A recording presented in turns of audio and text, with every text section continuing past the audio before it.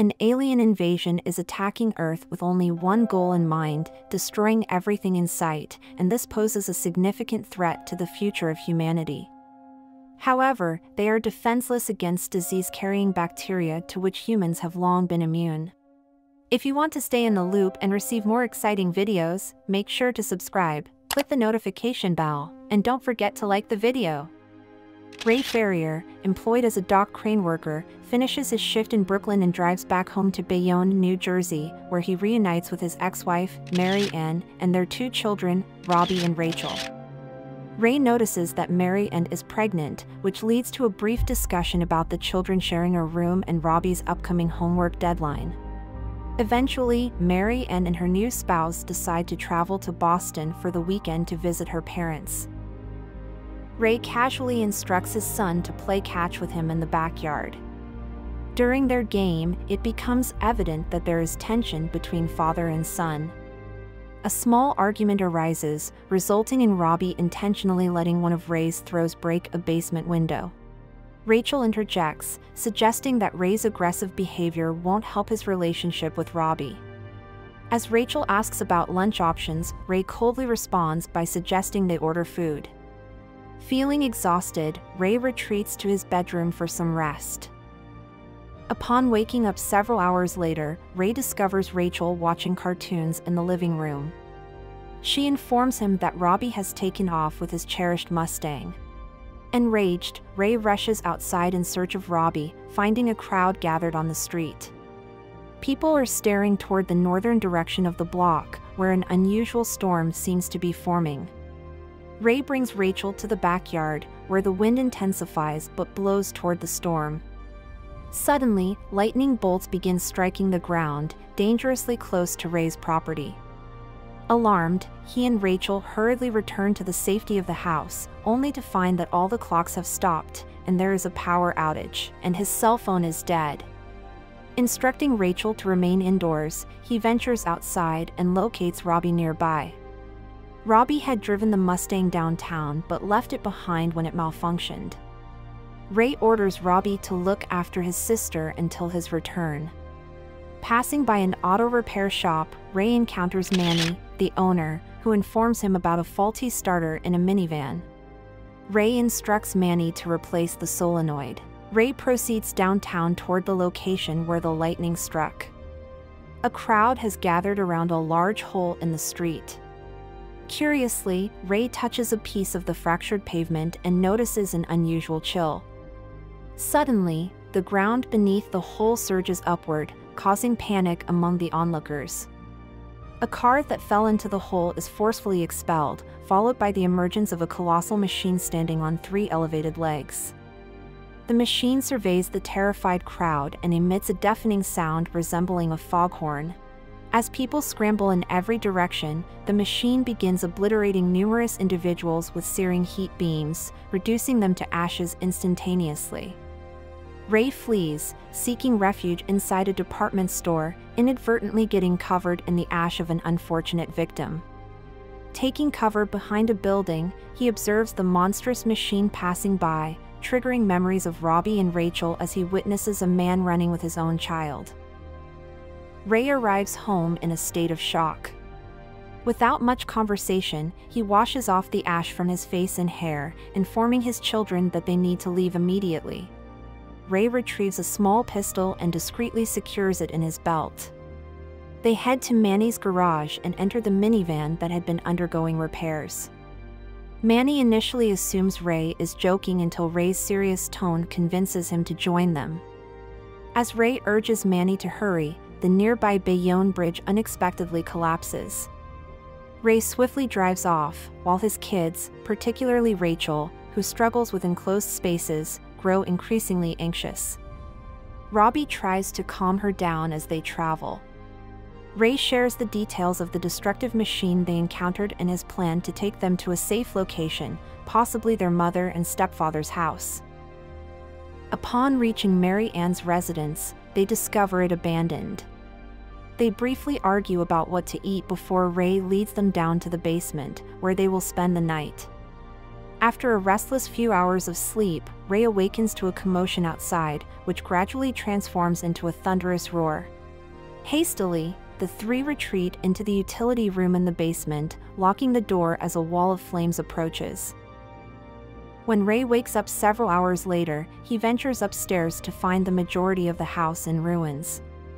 The previous night's commotion was caused by a plane crash in the vicinity.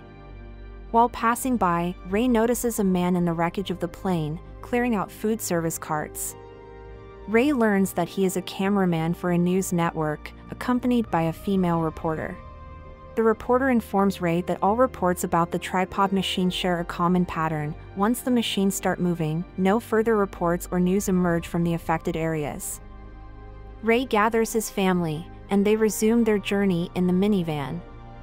After driving for some time, they pull over when Rachel needs to relieve herself. Defiantly, she ventures farther than Ray allows, eventually stopping by a creek.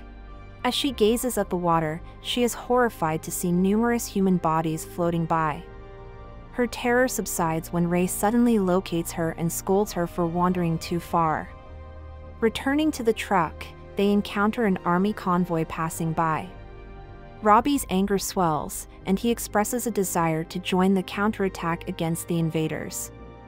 Ray attempts to reason with him, dismissing the notion of aligning with the army as absurd.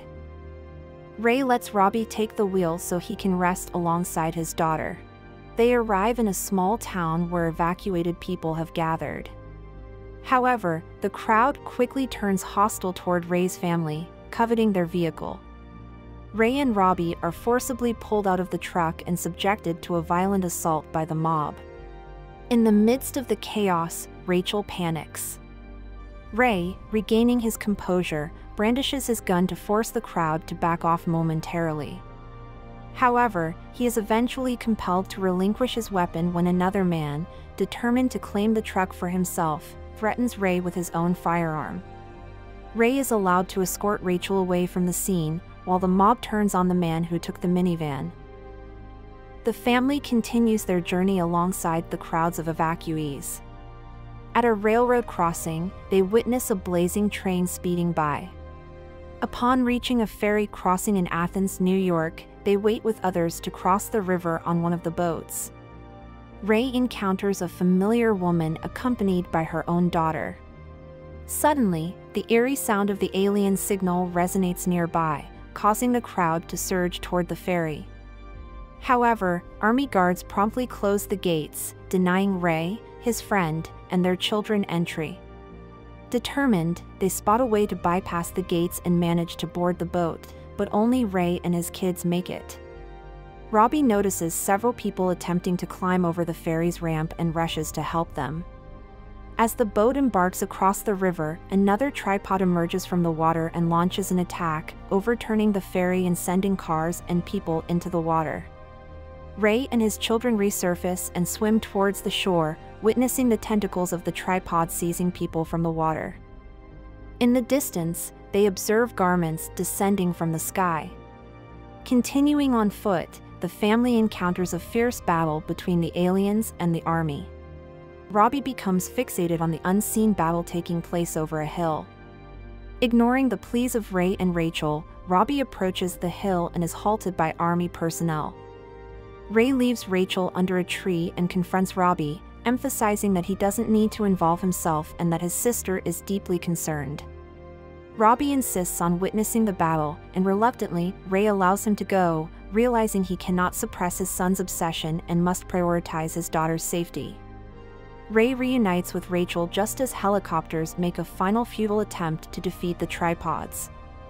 The last sight Ray catches after Robbie rushes over the hill is a towering tripod amidst a wall of flames. It becomes apparent that the tripods possess an impenetrable protective shield, repelling all attacks. At that moment, Ray and Rachel are beckoned by a nearby homeowner named Ogilvy, who offers them refuge in his basement. However, Ray soon realizes that Ogilvy is mentally unstable and intends to dig an escape tunnel from the basement. As a series of loud noises reverberate from upstairs, the group hides in fear. A snake-like probe is deployed into the basement, narrowly missing their detection before retracting a few minutes later. Later on, 3 inquisitive, 3-legged aliens enter the basement. Ray prevents Ogilvy from firing his shotgun at them, understanding that the noise would only attract more. The aliens depart when their horn-like sound resonates. Ray makes a startling discovery that the aliens are spreading a rapid-growing red vine across the land, using the harvested blood of captured humans as fertilizer. This revelation causes Ogilvy to become increasingly agitated, digging frantically and repeatedly muttering about his own blood. Realizing that Ogilvy's behavior will only escalate and endanger them all, Ray attempts to calm him one last time, but fails. Ray decides to take decisive action and, behind a closed door, confronts and kills Ogilvy. After emerging from the room, Ray and Rachel eventually fall asleep. Upon awakening, Rachel finds the alien probe has returned, and they have been discovered. Ray uses an axe to sever the eye of the probe, but Rachel flees the house. Ray rushes out and witnesses her being captured by a tripod. The tripod then turns its attention to Ray, who seeks refuge in a nearby Humvee but is flipped over. Although the tripod loses interest in him, Ray uses a grenade from a belt he finds to grab its attention. He is lifted into an underslung cage filled with other captives. Inside the cage, Ray locates Rachel, who is in a state of deep shock. As Ray contemplates an escape plan, a large valve opens overhead and attempts to suck up one of the captives. The other captives cling to his arm and pull him back. When the cage lands, Ray shows a soldier that he has removed the pins from 2 grenades. He detonates them inside the tripod, causing the cage to be released and fall onto a nearby tree, freeing everyone. Ray and Rachel eventually reach Boston.